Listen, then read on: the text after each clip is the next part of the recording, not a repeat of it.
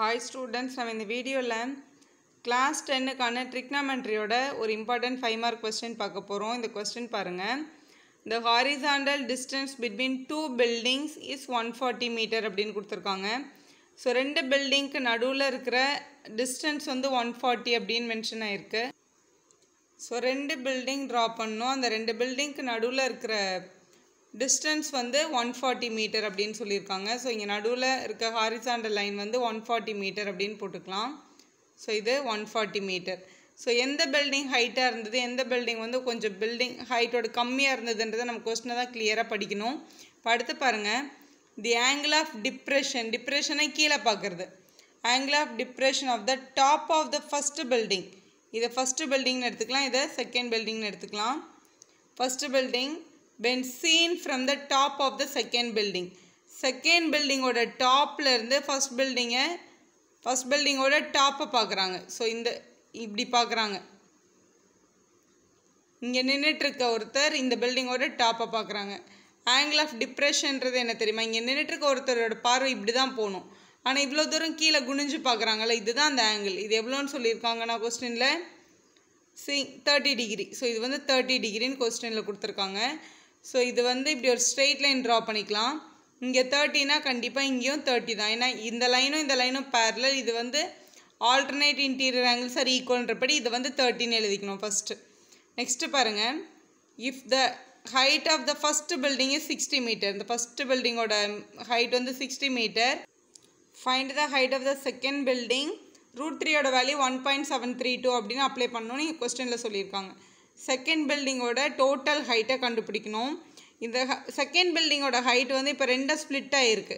இங்க பாருங்க, நம்ம அஸ்யூம் பண்ணிக்கலாம் ஏபின்றது வந்து பில்டிங் 1, சிடின்றது வந்து பில்டிங் 2 அப்படின்னு எடுத்துக்கலாம். இங்க நடுவில் ஒரு பாயிண்ட் கட் பண்ணியிருக்கோம்ல, இதை சும்மா ஈன்னு அஸ்யூம் பண்ணிக்கிறோம். சரி, இப்போ ஏபிசி இருக்கு. இது வந்து ரெக்டாங்கிள் மாதிரி இருக்கு பாருங்க. ஸோ இது 60னா கண்டிப்பாக இதுவும் 60 தான் இருக்கும். இங்கே 60ன்னு எழுதிக்கோங்க. ஸோ இந்த டியோட லென்த்து தெரிஞ்சால் போதும். அதோட இந்த 60 ஆட் பண்ண இந்த ரெண்டாவது பில்டிங்கோட மொத்த ஹைட்டையும் நம்ம கண்டுபிடிச்சிடலாம். ஸோ நம்ம இந்த இடத்துல எவ்வளோன்னு தெரியாதுன்றதுனால இதை நம்ம ஹெச்னு அஸ்யூம் பண்ணிக்கிறோம். அஸ்யூம் பண்ணியாச்சு.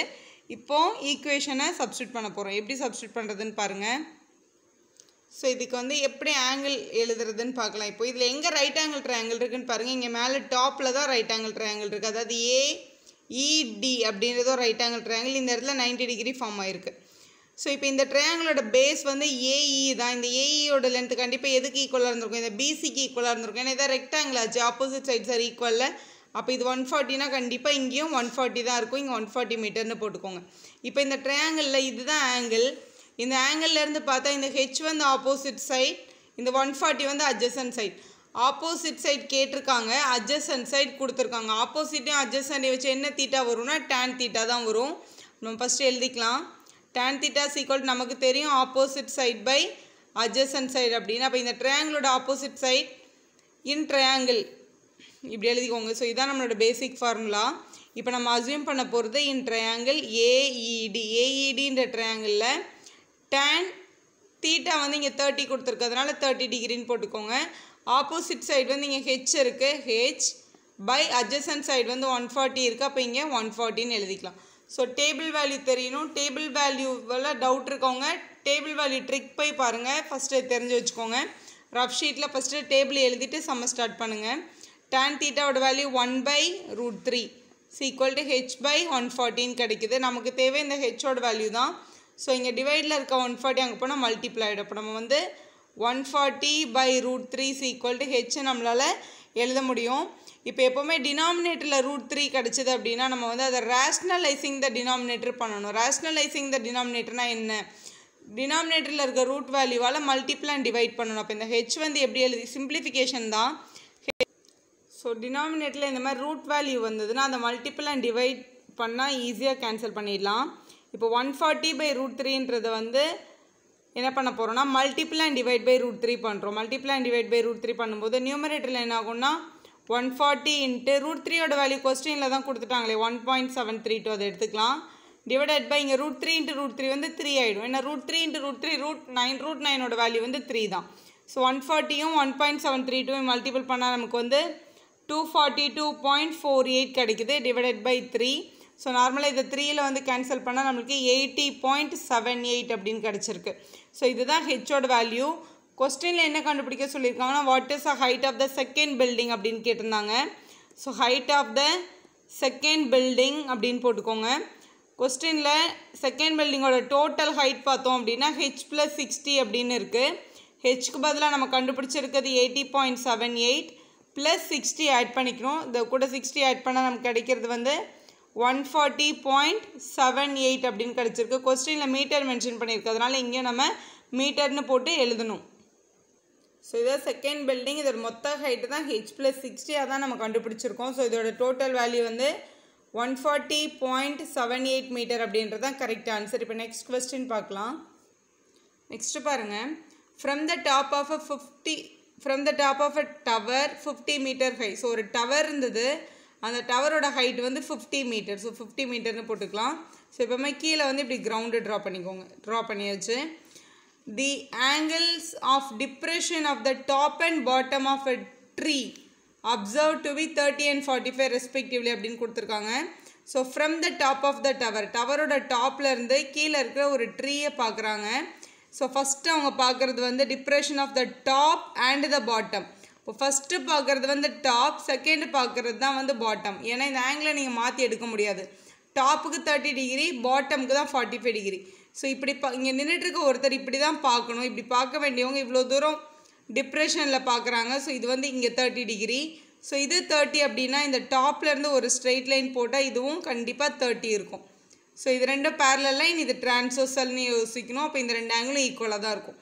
அடுத்து depression of the bottom of the tree, அதே பிளேஸில் நின்றுட்டு ட்ரீயோட பாட்டம் பார்க்குறாங்க. ஸோ இங்கே இப்படி பார்க்க வேண்டியக்கான இவ்வளோ தூரம் குனிஞ்சு பார்க்குறாங்களே, இது மொத்தமாக பார்த்தா இது வந்து ஒரு 45 டிகிரி. இது 45 டிகிரியாக இருந்தால் கண்டிப்பாக இந்த பக்கமாக என்ன தான் வரும், 45 டிகிரி தான் கிடைக்கும். ஸோ நம்ம நேம் பண்ணிக்கலாம். So AB is a tower, CD is a tree அப்படின்னு எடுத்துக்கலாம். இதில் 2 ரைட் ஆங்கிள் ட்ரையாங்கிள் இருக்குது. ஃபஸ்ட்டு ரைட் ஆங்கிள் ட்ரையாங்கிள் வந்து இந்த 45 டிகிரி யூஸ் பண்ணியிருக்கிறது பார்க்கலாம். ஸோ இந்த பிசிக்கு ஏதாவது ஒரு வேரியபிள் அசியூம் பண்ணிப்போம். நம்ம எக்ஸ்ன்னு அசியூம் பண்ணிக்கலாம்.